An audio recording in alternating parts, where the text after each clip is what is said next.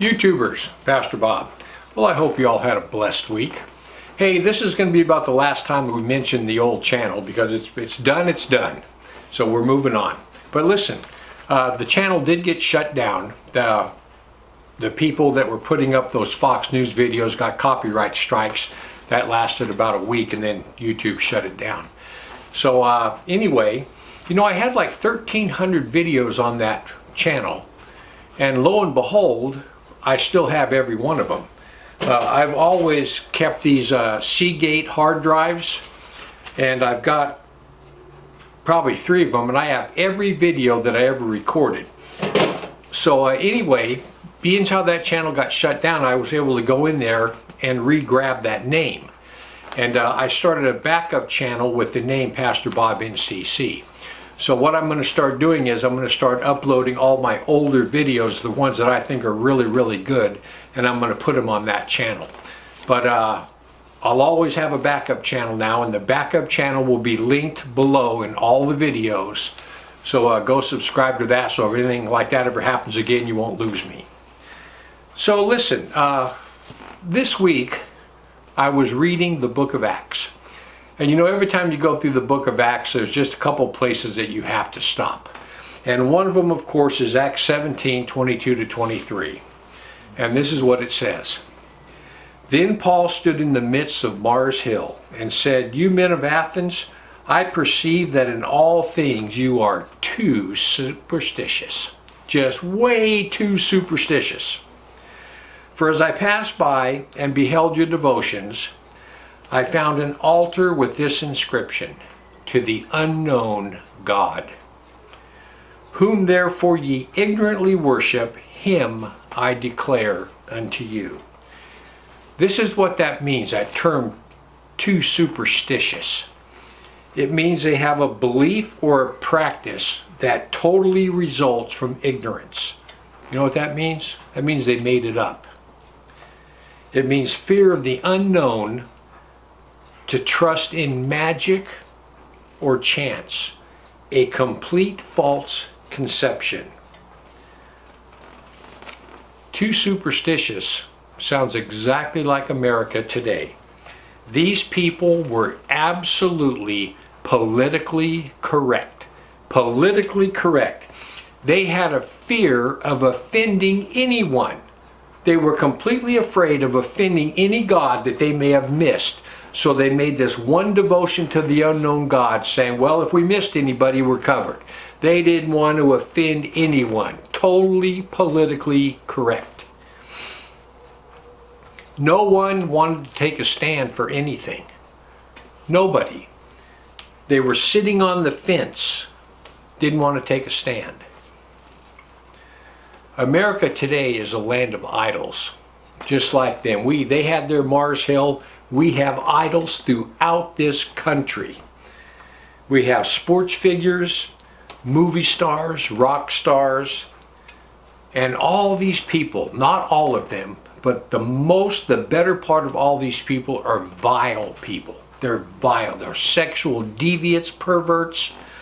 But yet every time they speak one word, the news media is all over it, they publish it, and everybody hangs on every word that these sexual perverts put out. Because they're idols, they're who they worship. They want to be just like them. Also in America, people worship themselves. You know, it's really strange. You can go on somebody's Facebook page, and whenever I get a friend's request from anybody, I'll always go on there and take a look at their pictures, because you can look at somebody's pictures and you know exactly what they're all about.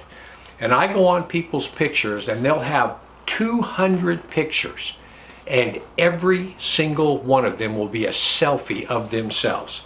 They don't have their husband, they don't have their kids, they don't have places they're going. Selfies, self-worship, narcissism. America is full of it. America today is also a land full of hate. A complete land full of hate. We're full of fear, we're full of confusion. People today cannot disagree. it is almost illegal to disagree with anybody. You disagree with the left.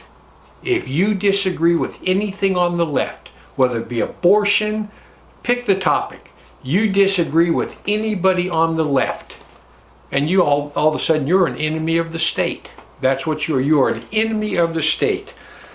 I mean, we've had people, we've had congressmen that have said if you're in a restaurant and you see anybody with a Make America Great hat again, go over there and start screaming at them. I mean, you cannot disagree with the left. You become an enemy of the state. People, listen. Right now, we're at the tip. We're just seeing the tip of the iceberg. Pretty soon, anybody that disagrees with the left, you're going to be imprisoned and you're going to be exterminated. That's where we're coming. The left hates Christians. They hate us. And the reason they hate us is because we know the truth. Therefore, they cannot control us. They cannot control us, so they fear us. We're the ones that are not going to fall for their lies. We're the ones that are not on the fence. We're the ones that will take a stand, and we will call them out for exactly who they are, because we know the truth. People, listen. America today is a lot like Athens was back then. They had all this great Mars Hill with all these devotions to all these gods. America is the same way. You cannot tell people in America there's only one God, and that God has a son. There's only one way to heaven, and that's through the Lord Jesus Christ. If you proclaim that, you are an enemy of the state. People, one of these days, they're going to ask you that question.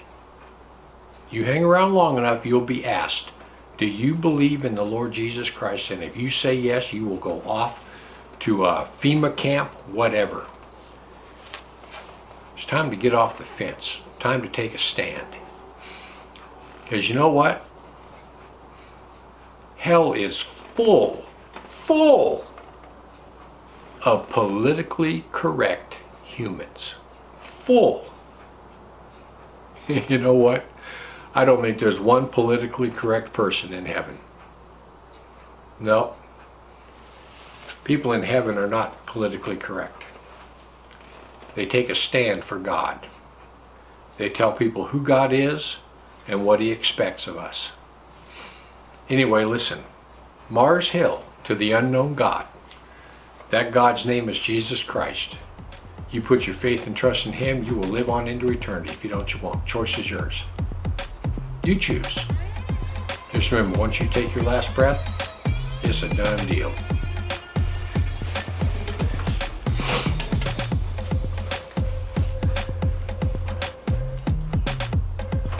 YouTube.